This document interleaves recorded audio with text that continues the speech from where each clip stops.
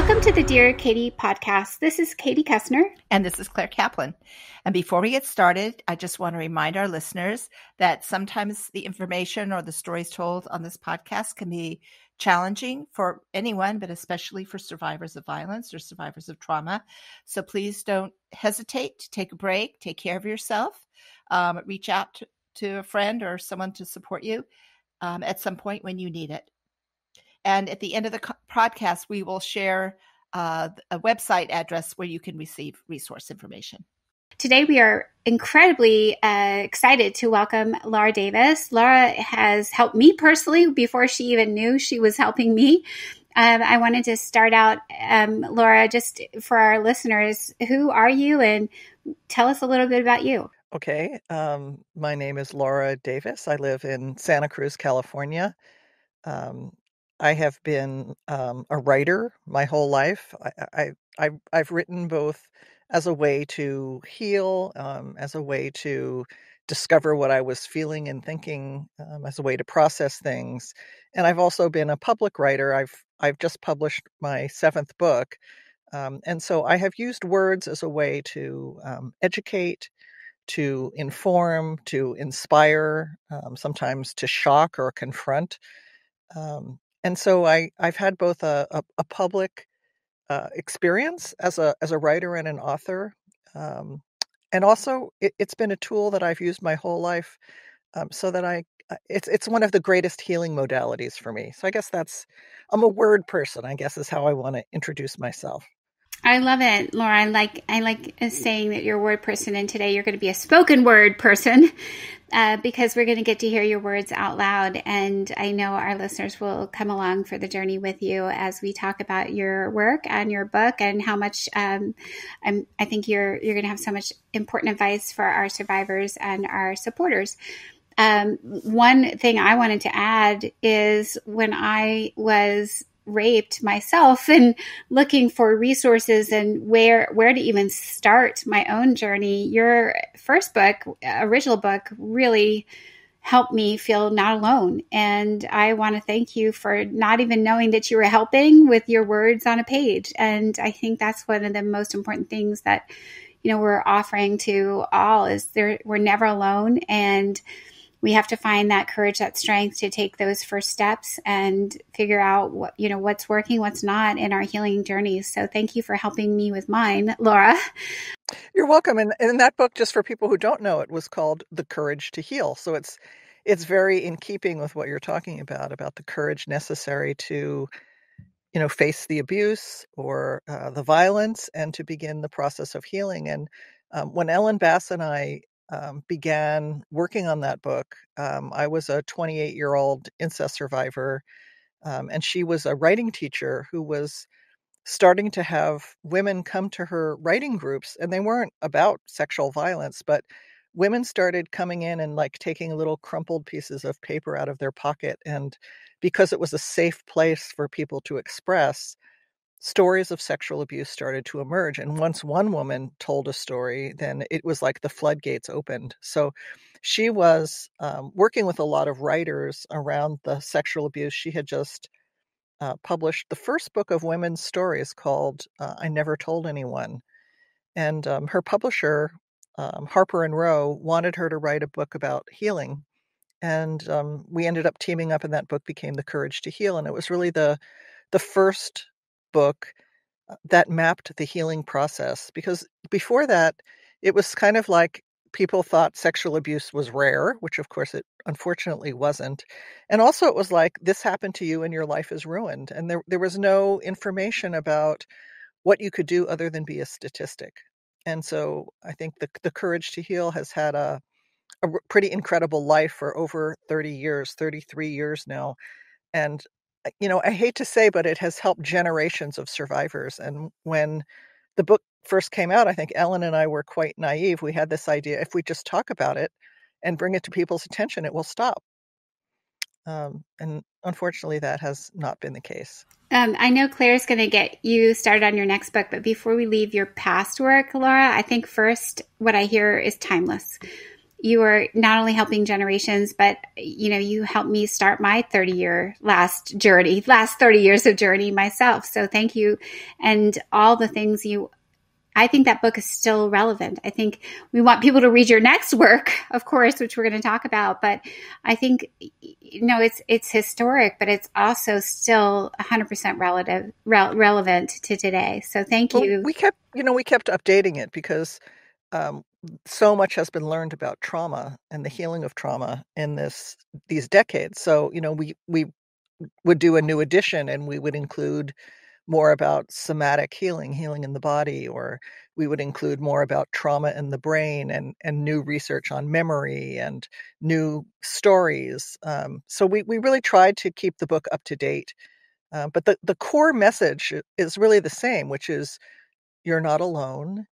Healing is possible, and you will not always be in the kind of pain you're in right now.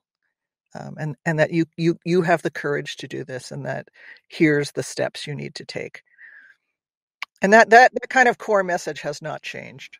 That's true. And I don't know any therapist who works with survivors, which is really technically most therapists, but some don't know it, who doesn't have that book on their shelf. I mean, it's I had a copy in my office at the University of Virginia, and I had to, it would disappear. So then I'd have to. I've heard that story so many times. But the counselors also had it. So it really is an essential book to have in your library if you are a survivor or a person who provides mental health counseling or support to survivors. Really. So, and with that. I think it would be nice to kind of move into talking about this new work of yours. You just published it, this memoir, A Burning Light of Two Stars, which I literally finished reading about 25 minutes ago. It's so hard not to stop. It's so hard to stop. I mean, it really was. I just read it continuously. And it really, the years between Courage to Heal and now the publication of this book, so much has happened for you. And this book, Burning Light of Two Stars, really kind of documents all that change. But you call it both a prequel and a sequel. And I'm wondering what you mean by that. Well, for one, the new book, it's a memoir. The other, this is my 7th book, and the other ones have all been like kind of how to do something. So they're more information based, and this is a really personal, intimate story, and it reads like a novel. I mean, I wrote it as a story, and you will get some information from it or some inspiration, but really I want you to be caught up in the story. And it for one, it reveals some of the early history of the Courage to Heal, how that book came to be. And also after it was published and it became very visible and it became like a talisman for survivors. They would, carry it around. They would put it under their pillow. They would, we just heard amazing stories about people's relationship, just even with the physical book. It meant so much to them. And as women became more empowered, there started to be a giant backlash. And Ellen Bass and I, as the co-authors of that book, the most visible book, were the targets of that backlash. So that's those are things I've never written or spoken of publicly before. So those are some small threads in this memoir. I think this story really, it goes back to, what happened to me when I was a child. And then it also was like what happened in the years after the Courage to Heal was published. And this story focuses on my relationship with my mother, who, when I told her about the sexual abuse, I think like many parents, unfortunately, said it hadn't happened, and basically that I was making it up to destroy her.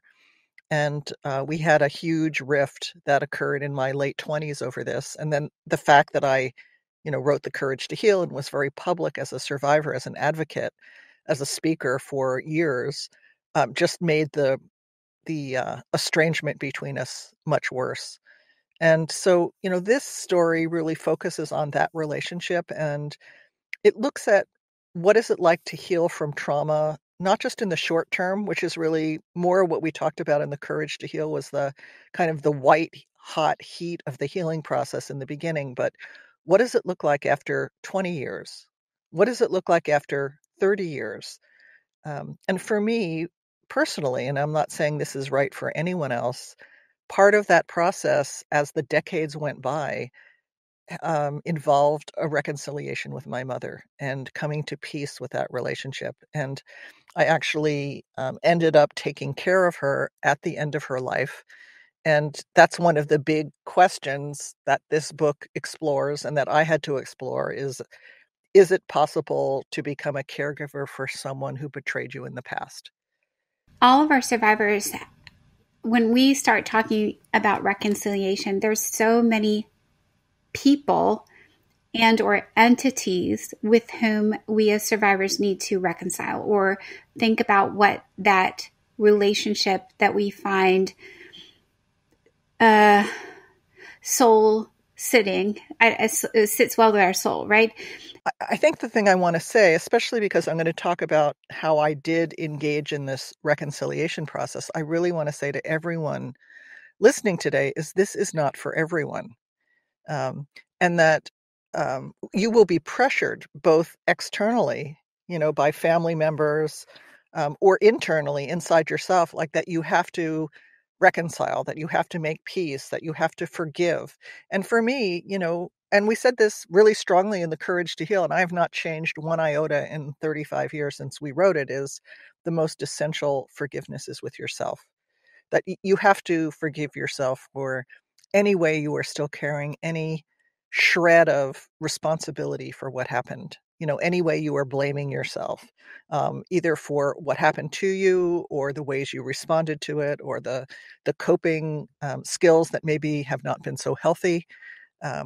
That's really the most essential thing. And I think, for me, the question of reconciliation, regardless of who it's with, is not in the early stages of the healing process, although people will push you to do it, and because they want it all to go away. But the reality is that we have to deal with our own healing first. The only way that I was able to begin to even think about reconciling with my mother is that I set very clear boundaries and separation from her. Because when I was in the throes of my healing process in the most difficult, challenging years, I couldn't have her denial, her rage, her anxiety, right there in my head all the time. I needed to create a safe environment to heal, and that meant creating a community of people who would support my healing process and not be denying it or telling me I should get over it or it happened in the past. Why don't you just let it go already? So, I think anyone who is talking to you like that, just don't listen to them. I love your empowering statement. You're saying it's totally your choice, right?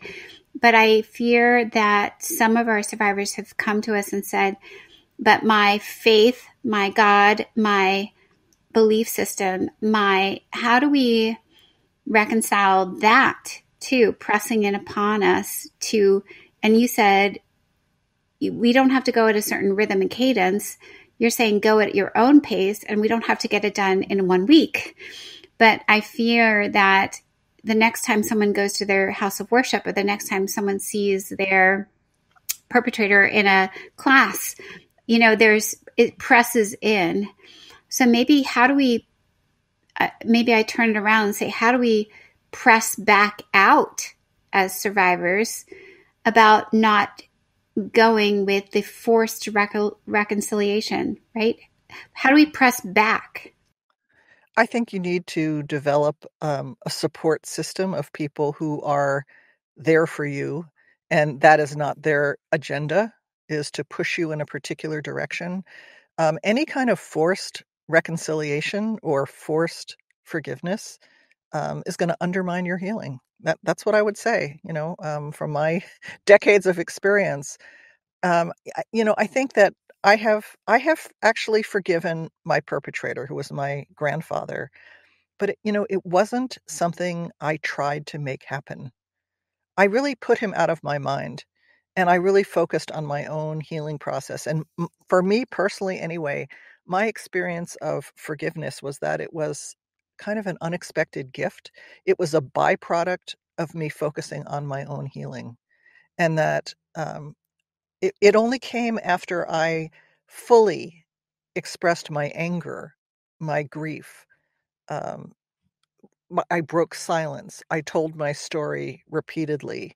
I became empowered and I began to take my life back so that I was no longer, my life was no longer a reflection of what had happened to me. I began to, the abuse was no longer in the forefront of my life, which it was for many years. It was like my primary identity. It began to recede because I had done my healing work. And that was the point at which this possibility for me came up of reconciliation and forgiveness. So, I understand that it's hard, but I don't think I'm not going to encourage people to try to push to make it happen because I don't think that's the healthy choice. I was thinking as you were talking, I'm thinking about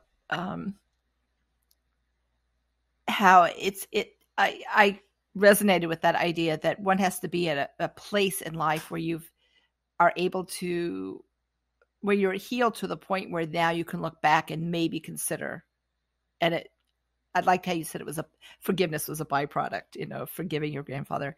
I think so many times survivors are, as Katie was saying, that's the first thing that people say, well, you have to forgive them. And then you've hardly even started the healing process.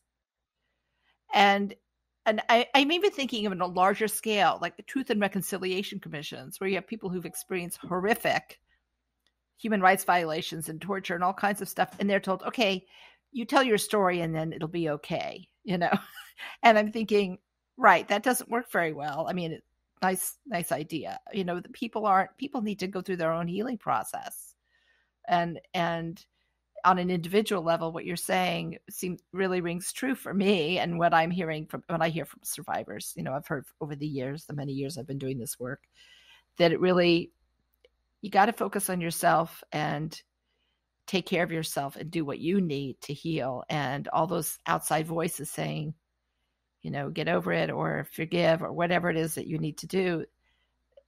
We can't follow their agenda. We have to follow our own. And to that end, I sort of want to know, you process this reconciliation. You talked about this reconciliation process with your mother in your book. What was that like?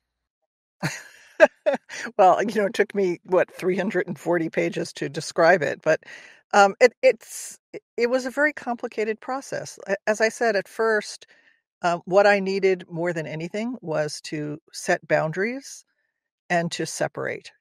I needed to. She was, for my early life, she was such an overwhelming force, and in some ways, I would say that my relationship with her created much more of a core wound for me than anything my grandfather did. I'm not minimizing the fact that I'm an incest survivor, but for me, the more devastating wound was with my mother than it was with She him. seemed like such a force to be reckoned with. They're just she was an incredible force. She was like the sun, and I was supposed to be in her orbit. And the problem is, she gave birth to another son. So we were really at odds for a really long time before the sexual abuse came to the surface. I found that the stages of your mother's life almost matched in a way the shifts for you. Maybe I'm misreading it, but every time something happened about her that you had to deal with, you were then forced to confront your own feelings about her again in a different way. Was I reading that correctly? And that also was sort of, sometimes it was a problem, but sometimes it was also something that pushed you to deal with certain issues that you were sort of avoiding, especially when she moved to Santa Cruz and you were helping her. Yeah, we achieved when I had a son when I was 36 years old, and then I had a daughter a few years later, and I already had a stepson who was 11 at that time. So I have 3 kids. And when I was pregnant, I think that was a big motivator for me and for my mother, And the reason is that I had observed her with my niece, and that she was actually a good grandmother. And I'm not saying there may be people listening where you would not want your parents anywhere near your children, and that would absolutely be the right decision. But for me, I saw that there were aspects of her that I actually wanted in my son's life.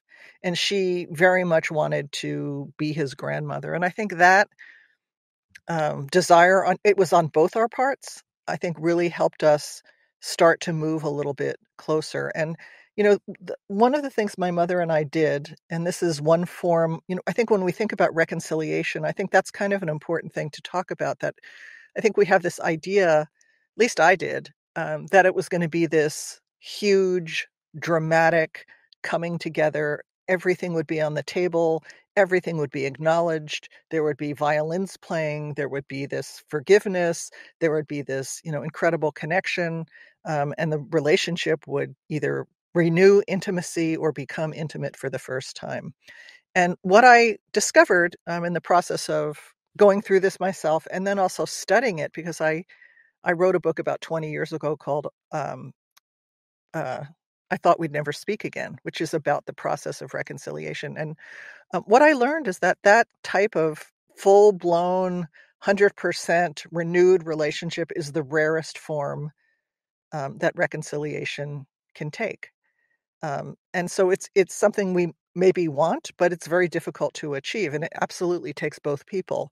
The second type is where one person, in this case it would be me, um, changes their perspective and is able to see the relationship differently, even if the other person doesn't make significant changes. Like, for instance, I think one of the things that influenced me over the years was I began to look at my mother's life from a vaster vantage point. So I started looking at the fact that the grandfather who was my perpetrator was her father. I started looking at the fact that she grew up extremely poor in an immigrant family, and felt a huge amount of shame growing up because of that poverty. I looked at the realities for women of her generation. She was the only person in her family to ever go to college, for instance.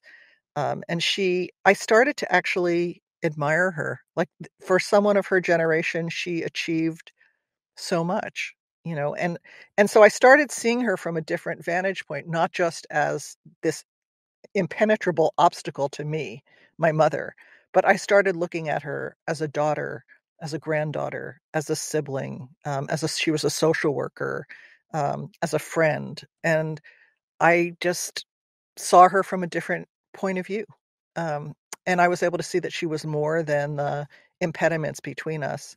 And we ultimately, we did what I call agreeing to disagree. I really wanted her to acknowledge what had happened to me. She really wanted me to recant. And we both were completely locked into our points of view.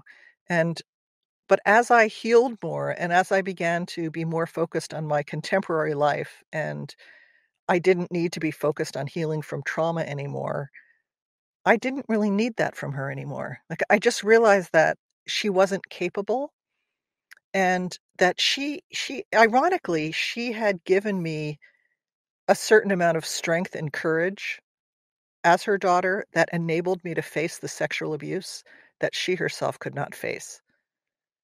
And so I felt some compassion for her.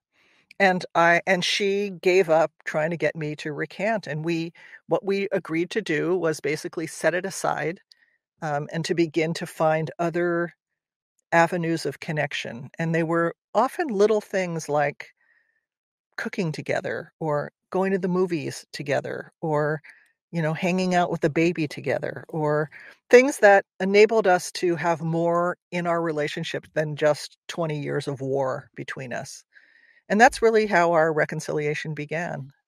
But it seems to me that, and this is what I know, that in large part what you're saying in this memoir, and also what you're saying today, is that you have to have had the opportunity to do a good deal of healing before you could even see those other parts of her. Absolutely. Yes. I mean, the healing has to come first. And I think I did meet one woman. It was interesting when we did the last update of the Courage to Heal, I did interview a woman.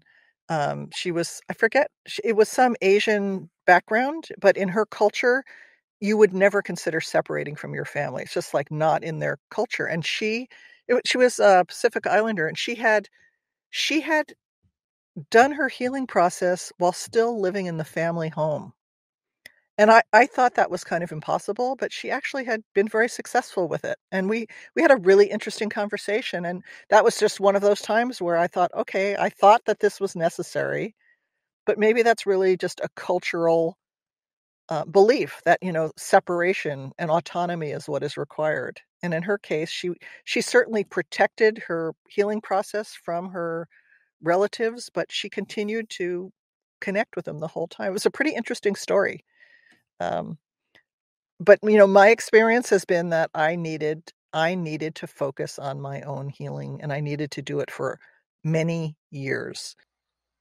Thank you for that. I'm wondering, you talked about how your feelings about this have changed. Your relationship with the mother obviously has changed. What is it like? Because your mother wasn't the only person in your family who was reacting to that news, and it's like a ripple effect when someone comes out, for lack of a better term, as a survivor of a trauma that happened within the family. What is it like when to be estranged from your family? I mean, because people are responding and they want you to do things. We talked about that, reconciliation prematurely, but when people are responding in ways that you don't want, even your brother's response to you, which was not to deny it, but his response was not helpful, and then your aunts and uncles and all the people in your family. What's it like to be estranged from a close-knit family? Someone said to me, they said, and I think this is really a good description. They said, it's like having a rotten tooth. It gnaws at you all the time.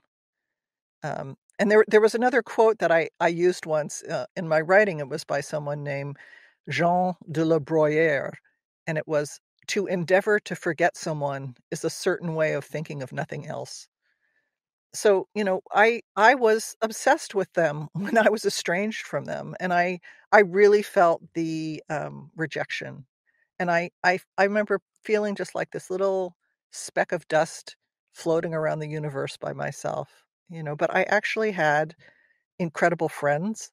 And I really created a chosen family, and those people are still the closest people to me.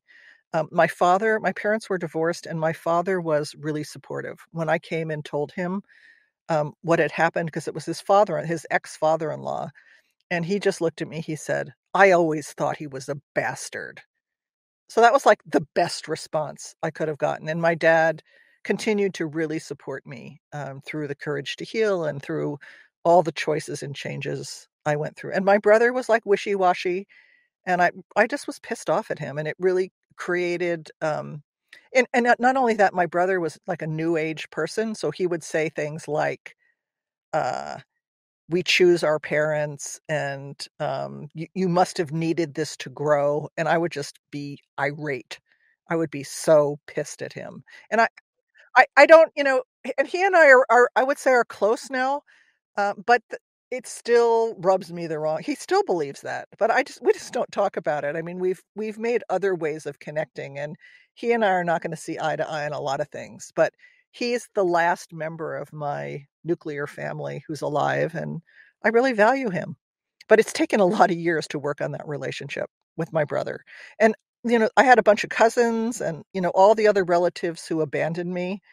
Um, when I started to reconcile with my mother, they came back into my life, but definitely in a distant way. Like, I wouldn't say that I was intimate with any of those people. They were like, I could be at a family gathering with them and feel relaxed. I didn't have to feel uptight or on tenterhooks, but I never these people never got to really know me on the inside. I mean, it was a pretty superficial relationship. And I ultimately, value them because I don't know why, but I mean, I do, but they're not the people I really trust in the deepest way. The people I trust in the deepest way are the people who were there for me when I was going through this decades ago. And they're the ones who really are kind of have access to my inner sanctum. And I think I've learned that you have different levels of relationship with different people. And when I was younger, it was like all or nothing, either you're out or you're in. Either you have completely betrayed me, or you're in my camp. And I just see things as more complex now than I did then. Mm-hmm. Well, and I think the process of healing and the stages one goes through, that ability to understand nuance and complexity in relationships with people who may have not been supportive in the past, it's kind of a natural outgrowth of that. Does that seem Yes, right I to you? think for me, it has been a natural outgrowth. Is just I've lived longer. Life is complicated. I've watched the ways that I have failed people. Life is more complicated. Living is hard. And I became a parent. It really changed my perspective on parenting and how hard it is. And I had a lot more resources than my mother did when she was a parent. And um, one thing I was talking about the types of reconciliation, and there's one other thing that I think is possible sometimes. And like, let's say you're in a situation where you have relatives that you're never going to be close to them, or at least you can't imagine ever being close to them. There's a huge rift of some type. Maybe it's around the sexual abuse, maybe it's around politics, maybe it's around something else. But let's say you all want to go to the same wedding, or the same event. And I think in those situations, it can be possible, sometimes, not always, with a really skilled therapist or facilitator to bring both sides together and come up with some what I call terms of engagement. And it could be something like, you might say, well, I'll come to the wedding, but I'm not sitting at the family table, or I'm not taking any family pictures, or, I'm not hugging dad, or I'm going to come, but I'm not staying with you, or I'm going to come and you are not allowed to talk about my weight or tell stories about what a difficult teenager I was. So I think we can set certain ground rules. And sometimes there might be some coming from the other side, and you can't be guaranteed that the things you're asking for will be respected. But if they're not, it gives you more information to work with. It's like more grist for the mill. And maybe you realize, I can't even do that. Or maybe it was like, that went better than I thought it would. Really wasn't so bad. Can I just ask one, because I'm trying again always to be in the shoes of all of our listeners. What should they do, or what do you think they should do in the moment? I think you have to pay attention to your body first. Like, know your own signals to know that something doesn't feel right. Because I think sometimes those of us who have been sexually abused, we just go into freeze mode, and we just freeze. So I think you need an escape plan. You need to have a plan ahead of time. If this does not go well, then I'm going to respond in this way. I'm going to walk out. I'm going to leave. I'm going to have a plane ticket that's not where I can just get to the airport and get the hell out of there. You can go out and you have someone that you could call, a therapist or a friend that you could talk through what's going on. Um, you could bring a friend with you, so that you have an ally right there. But you don't, like, if someone breaks that agreement, then you don't have to be there anymore. And what I hear you saying, Laura, is you also don't have to try again. Say, hey, you broke the rule. Do you remember what you agreed to? Don't engage. What do you think about engagement? Because what you just listed were ways to leave. But some of our folks may say, I want to engage, or that riles me up. I need to, go into a screaming match with them. I need to tell them, is it better in your experience to leave, or what are you thinking? I think there's not one answer to that. I think, before going into any situation like this, it's really important to practice and to start thinking about, like, what is the best outcome and what is the worst outcome. And I wouldn't even go unless you knew you could live with the worst outcome. Like, if the worst thing that would happen would be X, could I live with that? That's the first thing.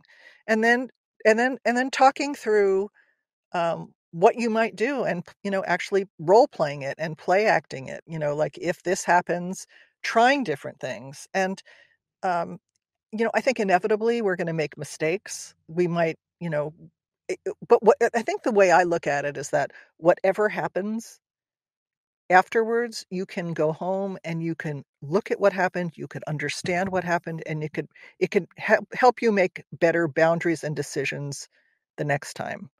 And, the decision might be, that went better than I thought. I'm going to take another calculated risk. Or it might be, that was a disaster. I'm not going to try that again.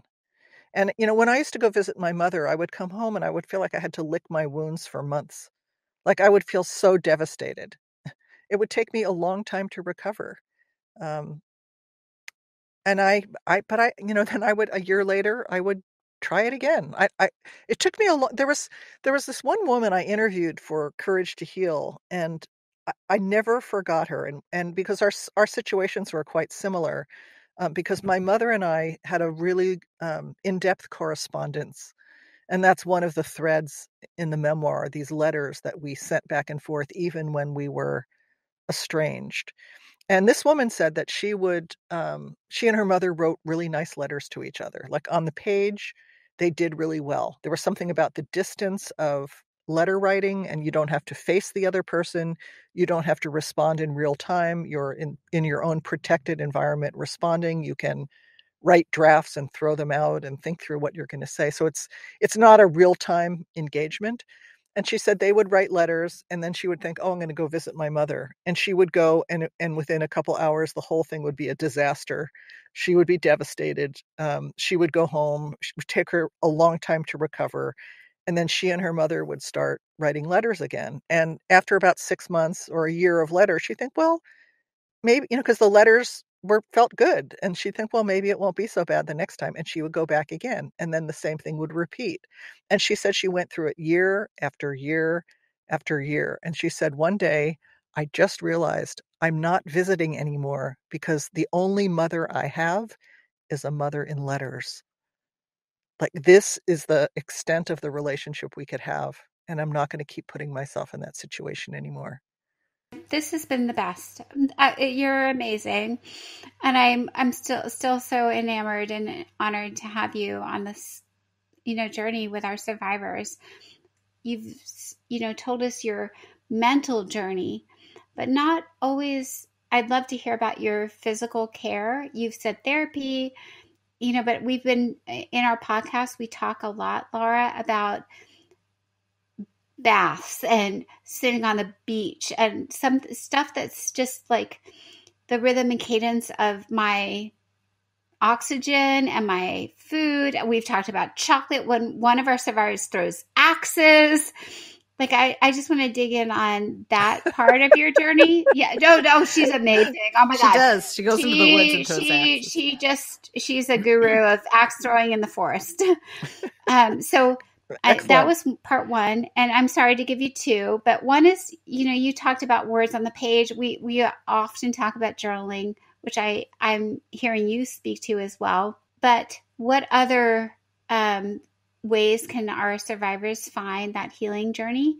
And then the only other flip side to that, if you want me to parse it out, but that's one, is like the 5 sensory physical every day, what helps. And then the other one would be last, I really want us to talk about anger, because there's anger on two fronts. There's anger this sometimes I feel like, Laura, our survivors don't get angry enough.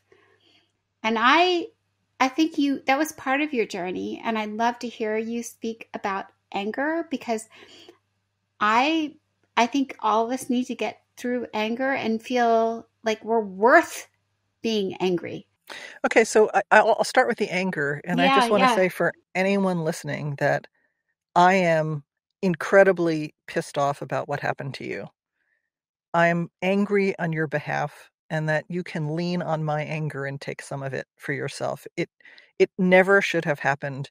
And anger and rage are an essential part of the healing process. If you don't get your anger out, and for me, I really resisted it for a long time, it frees everything. I mean, it is such an essential part, is to be able to get angry on your own behalf.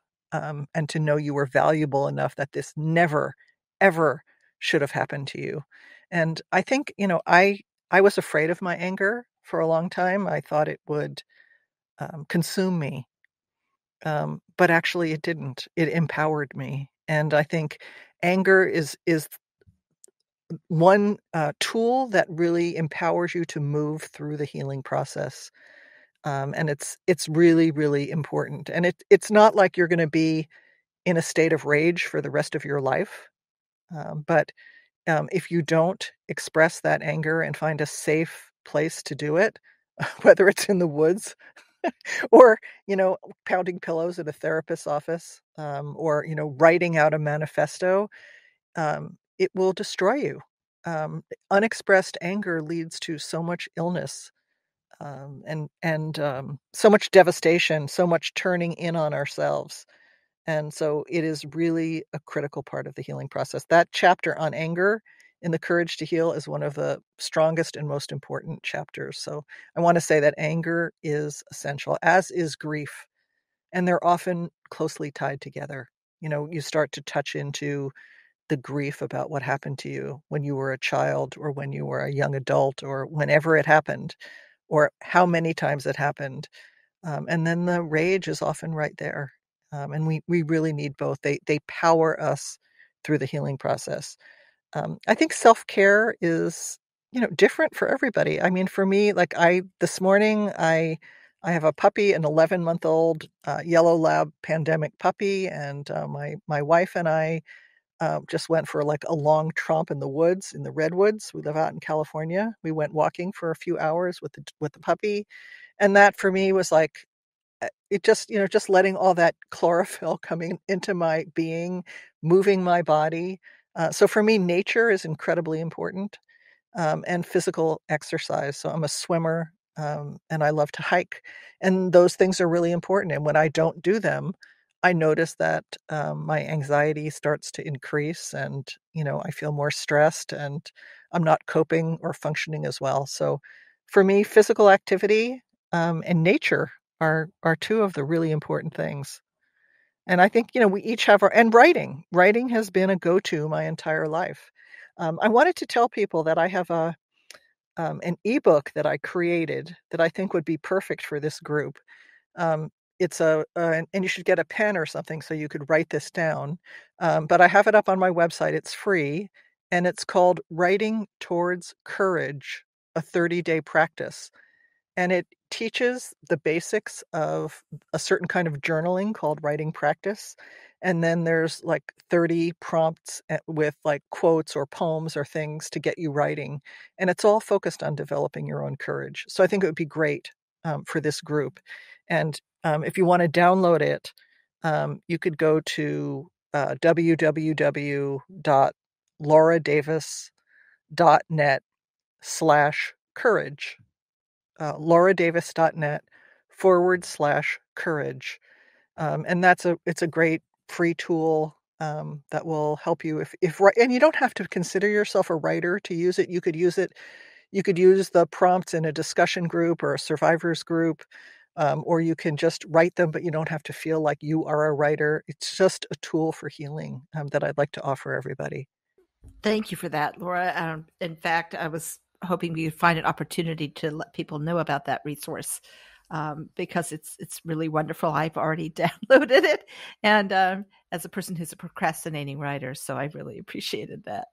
So once again, thank you to Laura Davis for being our guest today. And in addition to her website and the resources there about writing and writing for healing, you can visit takebackthenight.org for other sorts of support resources and information about our legal support hotline. So just remember that there are so many avenues out there in the world for healing. And you are not alone. We are not alone. And our guest today is a perfect example of how healing can take many shapes and many forms. Perfect. Thank you so much. Thanks, Claire. Thanks, Laura. And onward, upward to all of our survivors, our supporters, those who journey with us each week on the Dear Katie podcast. Together, we shatter the silence and we end the violence. Thank you. Thank you. So long, everyone.